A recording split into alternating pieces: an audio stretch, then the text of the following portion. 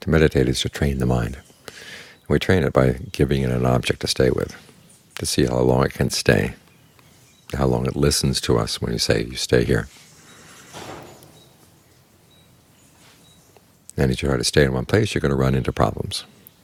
But that's how the meditation helps you give rise to discernment, to figure out how to get around the problems. If there's pain in the body, how do you not suffer from the pain? Pain in the mind, how do you not get involved with the pain in the mind? It's possible.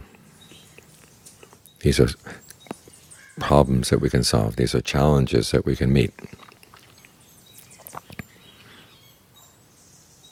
This is what makes human life worthwhile, is that we deal with the challenges. We don't run away from them. We take on what challenges we feel we're able to handle, and sometimes push ourselves a little bit more than we think we're able to handle.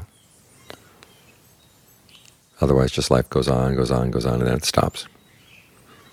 But if you figure it out, okay, what's wrong with the mind? Why can't the mind stay in one place? You'll learn a lot of things. And as human beings, we have this opportunity.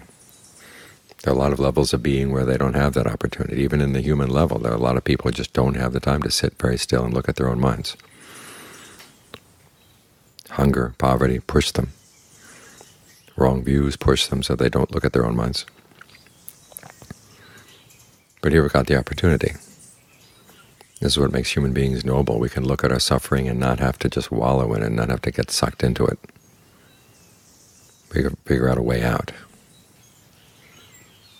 So as long as you've got breath, make use of it. Look to see what you can learn about the mind as you breathe, each time you breathe in, each time you breathe out. Because it's in rising to challenges that we ennoble the mind, because this is an ennobling practice. We're looking for something of solid value, something where we don't have to keep on feeding off the world. And in the course of that, we do a lot of good for the world. But what really makes it noble is the fact that the mind, when it reaches ultimate happiness, doesn't have to feed, doesn't have to take anything away from anyone else. There's no harm involved to anybody, not to yourself, not to anybody else. And as long as we have the opportunity to look for that and search for that and find it, that's what makes life noble. So value your life, because it gives you these opportunities.